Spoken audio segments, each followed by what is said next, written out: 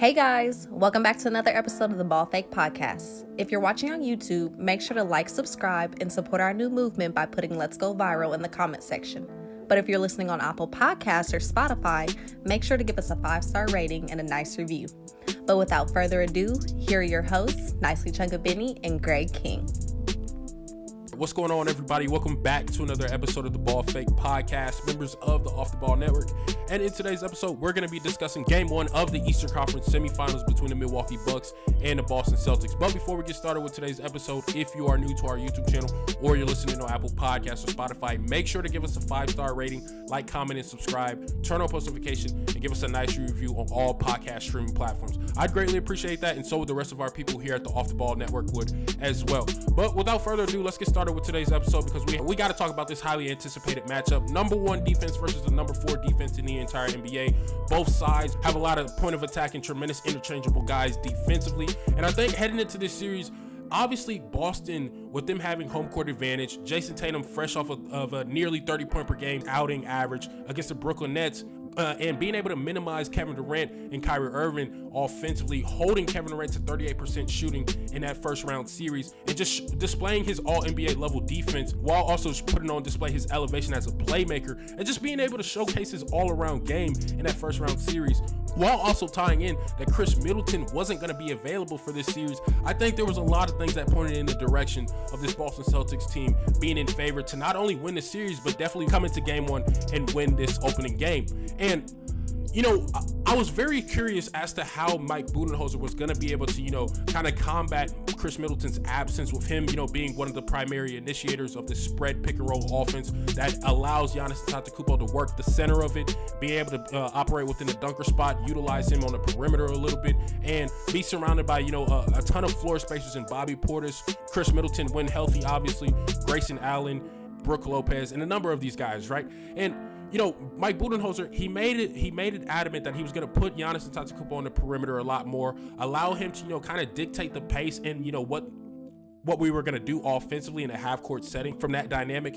And, I think in the first quarter, he was baited into a few bad shots to a certain degree. I give credit to the Boston Celtics defense. They made it a little bit tough on him. Some of his shots were a little bit abnormal, off balance and things of that nature. But for the most part, he did a great job in terms of driving and kicking, being able to create shots for guys like Grayson Allen, Bobby Portis on the perimeter. And Drew Holiday did a phenomenal job in terms of playing on ball and off ball, playing off of Giannis Antetokounmpo in a lot of instances in the first quarter specifically. He got off to a pretty hot start, built momentum in an early rhythm for himself individually. And I think the rest of these Milwaukee Bucks, they kind of just followed in that second quarter. Biggest gripe in the first quarter, 7 turnovers, things got a little bit sloppy. They're kind of trying to adjust to, the defense, the physicality of this defense that, Boston provides and things of that nature, right? With Jayson Tatum, Marcus Smart, and, the rest of these guys being point of attack defenders and things of that nature, right? And, when you look, I think in the previous series, when I was looking at this Boston Celtics defense, right, them having,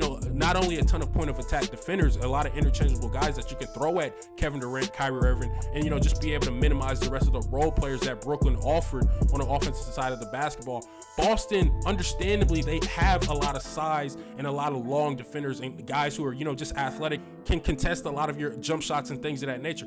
But I think in this series, Milwaukee is slightly bigger, slightly stronger, and potentially a better defensive matchup for these guys, because Boston, all the way up until this point, for the most part, despite them having a lot of success in the first round, I do believe there are still some things within their half-court offense that need to be tweaked. Primarily, obviously, Jayson Tatum and Jaylen Brown, they just have to do a better job in terms of shooting the basketball and being more efficient. And that's something that they've struggled with not only in the regular season, but in the postseason at times for the better half of their entire careers. It's still a little bit early on. These guys are still both under 25 years old. But, with that being said, I feel like Ime Udoka, at times, I would like to see him run a little bit more action for Jaylen Brown rather than allowing him to, just kind of dictate things on his own and forcing him to play a lot of one-on-one coverage. Because obviously we understand, Jaylen Brown, he was a guy who came into the league as more so looked upon as a notable defender and not as adequate offensively. There were some things that he needed to work on, obviously, in terms of, jump shooting ability and things of that nature. Had the ability to slash and, all that good stuff. But with his offensive game growing so much just throughout the years. I mean, last year he became an all-star for the first time in his entire career. I think with that being said, we understand what he can do offensively, but I think Ime Udoka and his Boston Celtics offense, they could probably do a much better job in terms of getting him easier looks. You know, we understand Jayson Tatum, he's going to be the primary initiator of this offense, allowing him to, you know, operate in pick and roll. And I think, you know, the pick and roll play could be a little bit better in certain moments as well. And, you know, Boston, they run a lot of pistol action, specifically on the left side of the floor today, for guys like Marcus Smart to be able to get down here, Jayson Tatum, Derek White, and, you know, whoever else was playing the role of that lead guard in that pick and roll scenarios. But I would like to see them do similar things for Jaylen Brown. I'm not seeing that action enough for him, and I could possibly be wrong, but, you know, from what I've seen visually today, I just feel like they could do a better job of making his life a little bit easier and preventing some of those inefficient nights where he's shooting below 30-40% from the field. But, you know, all in all, we also have to give credit to this Milwaukee Bucks defense. And I think another thing that we also must highlight is that, you know, they were kind of making both Tatum and Brown work on both sides of the basketball. Tatum already having the role of, you know, having to do everything for this team offensively, play make, score the basketball at a high rate while being efficient, and then, you know, making him defend on the opposing side of the basketball. I think some of those things definitely, you know, kind of played into his inefficiencies offensively.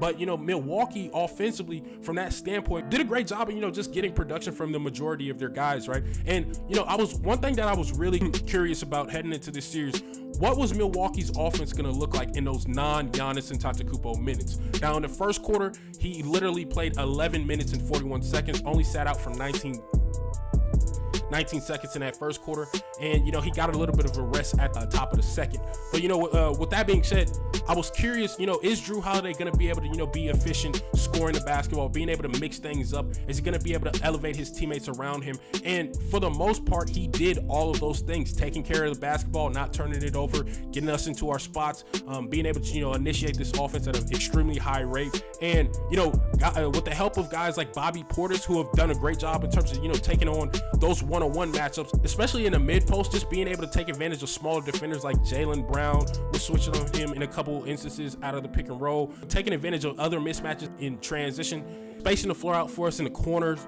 And the same thing for guys like Pat Connaughton, who also, you know, gave guys hell defensively, just spacing the floor out, you know, just being able to knock down his shots from that dynamic. I think Milwaukee looks really good in this series. And, you know, they match up a lot better than I think what most people anticipated. But, you know, Boston's half-court offense just has to be better. And it obviously starts with Jayson Tatum and Jaylen Brown. But all in all, I think the injury to Marcus Smart definitely minimized them to a certain degree. He's one of the primary decision makers within his half-court offense.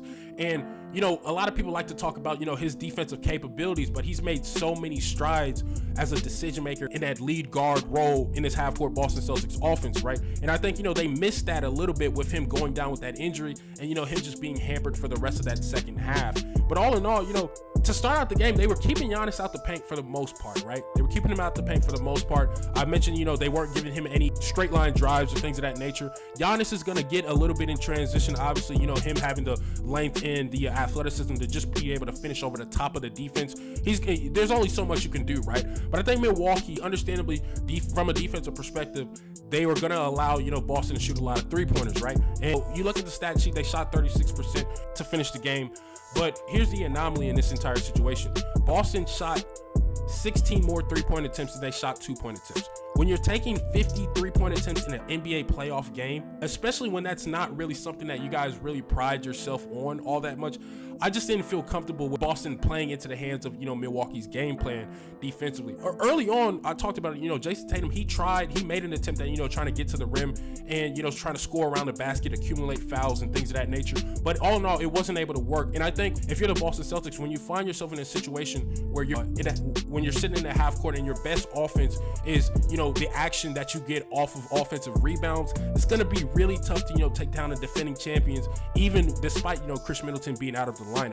But, you know, Milwaukee offensively, you know, it seemed like at the end of every single quarter, they ended on a run. In the first quarter, despite, you know, the slow start, ended the quarter on a 10-0 run. Same thing for the second quarter, ended it on an 11-3 run. If you're Boston, you have to play for a full 12 minutes. You cannot just only play a 9-10 minutes and, you know, hope that you can come home with a win and things of that nature, especially when you have guys like Jaylen Brown who aren't really building much of a rhythm offensively and things of that nature. But, you know, this series, I want to see guys like Al Horford really be able to, you know, unleash unleashed themselves offensively, showed off that entire package. I think guys like Al Horford, Daniel Tyson, Grant Williams can be the deciding factors in this series, right? And I think this series is going to primarily be about whose set of bigs perform better. We understand Brook Lopez just doing a phenomenal job on the defensive end, playing great drop coverage defensively, not allowing anything within the painted area.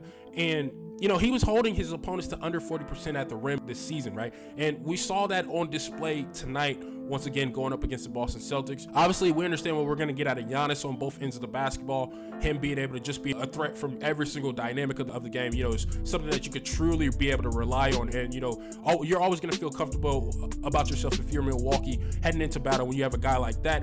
And Bobby Portis also, like I mentioned, you know, he's taking on a bigger role offensively, specifically in those minutes that Giannis and Antetokounmpo is out of the game. But, you know, if you're Boston, guys like Daniel Tice, Robert Williams, got to control things on the offensive glass and defensively as well. It's going to be really hard to win playoff games when you're giving up 55 rebounds, right, and 11 rebounds. But, you know, Grant Williams is going to have to knock down shots on the perimeter, especially in open opportunities. And that goes for anybody that, you know, is spaced out on the floor, especially when you know, there's 6 feet between you and the next defender. But I think, you know, what really killed Boston, outside of, you know, being baited into shooting a lot of three-pointers in this matchup, I think the fact that, you know, Boston had only 6 points off of turnovers, they were forced into committing 18 turnovers, and Milwaukee scored 27 points off of those turnovers, was definitely probably one of the biggest things that you can look at in terms of, you know, what decided this game all in all. But hey, you guys let me know what y'all think about this here in the comment section. Thank you guys so much for tuning in to another episode of me here on the Ball Fake Podcast. If you're new to our YouTube channel or listening on Apple Podcasts or Spotify, make sure to give us a 5-star rating, like, comment, and subscribe, turn on post notification, give us a nice review on Apple Podcasts and Spotify. But besides that, it's your boy Nicey Chungabini. You're listening to the Ball Fake Podcast, and we out. Praise God.